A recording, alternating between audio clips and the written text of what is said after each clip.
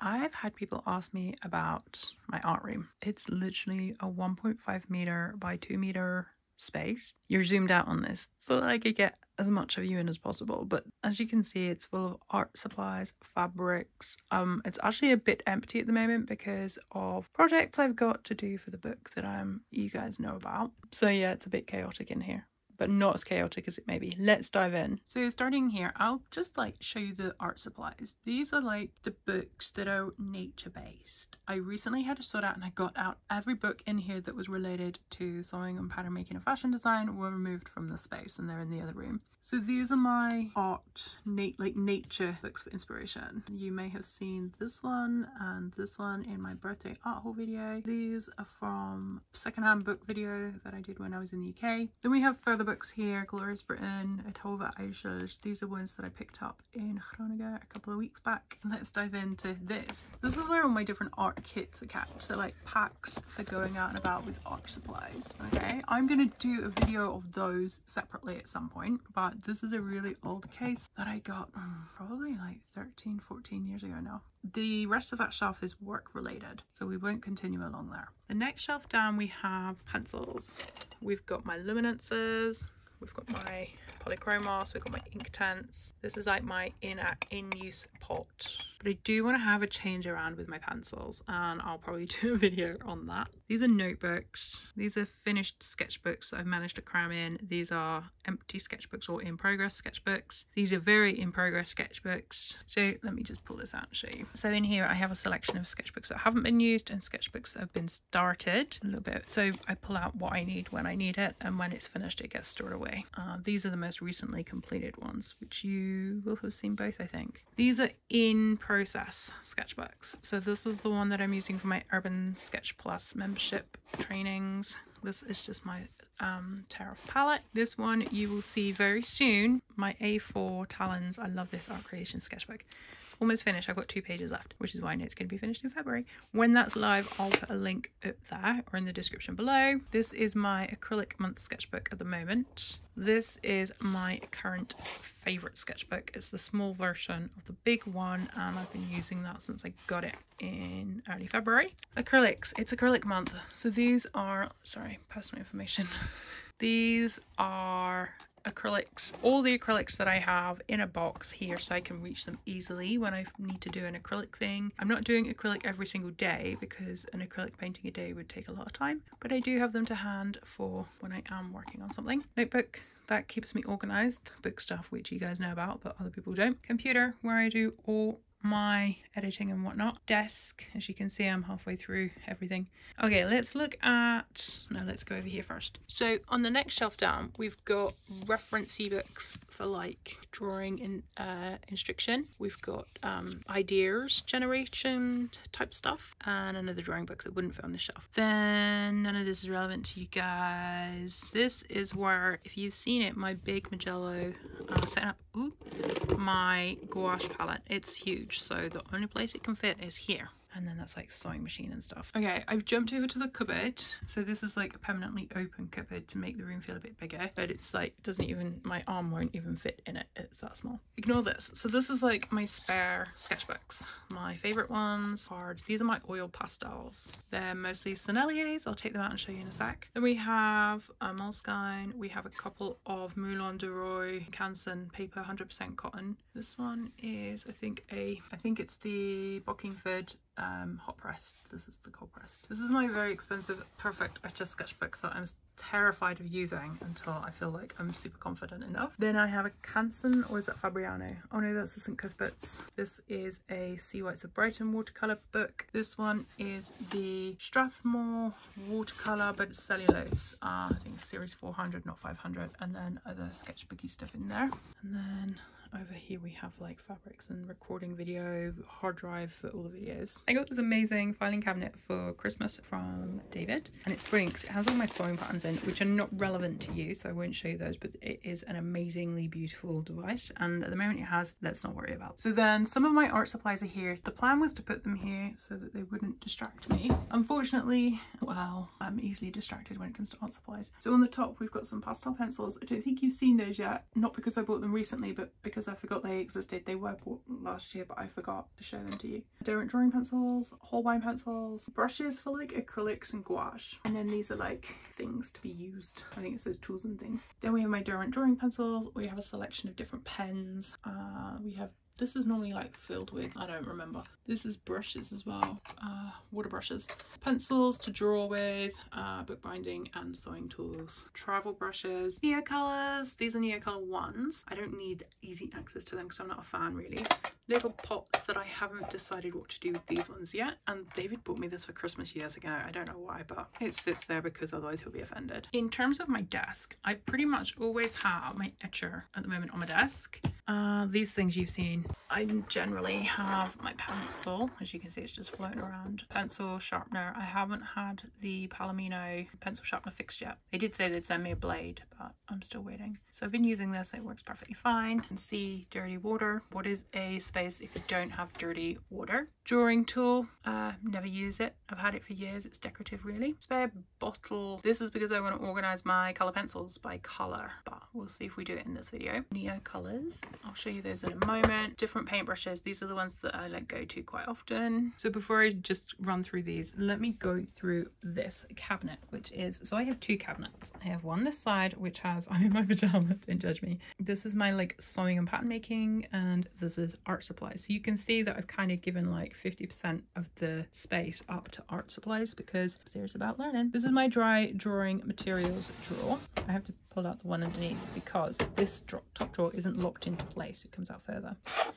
So this is where I keep dryish materials. So in here, you've seen this before because I showed this I think in an art haul last year.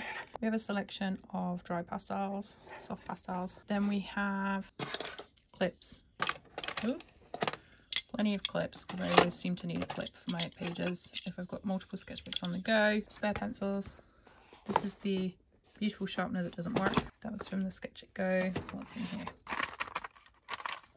I thought this was empty. Oh no, okay, so these things were in here, but I put my Neocolors in there. So this is like spare leads for mechanical pencils, that kind of thing. In here we have my Derwent Inktense blocks. So I'm hand holding you because it's just easier than trying to get a tripod into here. So I cut these funny things that they were delivered in from Jackson's to stop them floating around. And there they are. I need to see, this is the thing. I put stuff in the top drawer for easy access, but then I forget because I'm so consumed with all the other things I have. Then let me show you in there. We have, what's that? Pencil sharpeners. This is my Unison set. Oh gosh, there's something under that. Hang on. Okay, we've switched hands. Oh, okay, it's the Contes. So I got these for Paris and then I never ended up taking them and using them. So those go right at the back because, you know, the Contes. Then we have this beautiful set of Unison, which you will have seen in a video. There's only so many linking that YouTube lets you do. If I can link, I'll put it above, otherwise it'll be in the description. Then we've got Blackwing pencils. These are my different sticks. Some of these you've seen because I swatched them out with you, some of them you haven't. These are like drawing supplies as well, and a bladey thing for chopping stuff. Not terribly exciting, but tidy. I think this is supposed to go back in.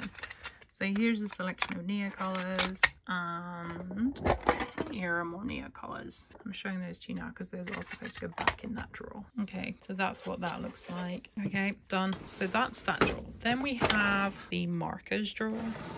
And in here you will have seen this massive pack of pens in my birthday art haul video. Actually, if you watched until the end you will have seen it. Then we have all my Tombows. Let me show you down here. We have a packet of Nurofen, Ecolines. Those are the ones that I don't use very often because they're so bright, so that's why they're in the back. We have my Faber-Castells here, and we have acrylics here. These ones are too big to fit into this pot, so they just slot on the side. When this is empty, these will fit in here as well. Like, I don't have any issues fitting everything in, but those are all my markers. Then we have watercolor and gouache. So these are all watercolor inks. Ecoline ones, we have Aquadrop ones. We don't have a great selection. We do have some there. This is a new item from my birthday. Yay! So that's just kind of floating around there. This is watercolor ground, no, masking fluid, I tell a lie. And this is the ink that I've had for like a gazillion years. Granulation fluid, I want to do some experiments with this, which is why it's prominent, but I haven't done that yet. Further back here we have Daniel Smith's all back there. These are Isero and Rembrandt. This is my Winsor Newton. Here we have gouache. Behind the gouache, I can't get that out because there's so many, there's my Senneliers, but I don't get them out very often, which is why they're at the back. Then we have palettes. Oh my gosh, look at these. Might have to get you a bit loaded. Hold on. Paganol you've seen. I recently shared that with you. This is my Kuretake Art Nouveau set. Then we have Daniel Smith's in here. Oh, maybe I should do it like this. It's going to be easier so I don't break my back bending over. Pretty sure you've all seen this. Daniel Smith's. Then we have my Schminky tubes. I want to get a pan palette for those, but my local place had sold out. This is my mini, I can't get that open, mini colour mixing set. This is the funny little Etcher one that I showed you in my worst buys video. This is my Roman Schmalz palette. These are my, I've got little one in here.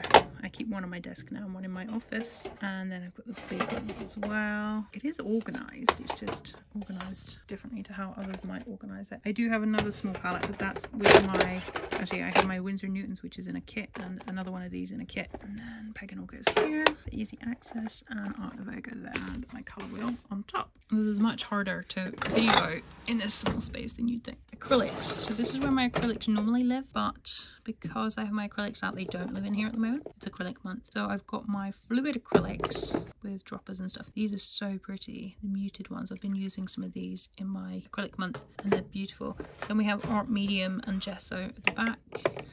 And these are more acrylic inks, the Daler Rowney ones. So if you saw my plans for February, my acrylic month plans, I had intended to use these. I haven't even considered it because I've been so busy doing other stuff with acrylics. So we're halfway through, I might have to get these out. And then this is everything else. We have pipettes, we have the lino printing stuff, we've got the awful Himi gouaches, that I think is the Daniel Smith ground. I have my jelly plate, which I've never used, more printing stuff. I've got a packet of charcoal. It's just basically like the everything else kind of drawer. The last thing to show you then before I say goodbye, I promise I would, is my box of oil pastels, which I haven't used for ages. These are old ones that I was given by my brother, I think, before I went to art school. Like when I say art school, I mean like I did a foundation in art design in order to go to fashion school. We have one of those smudger things.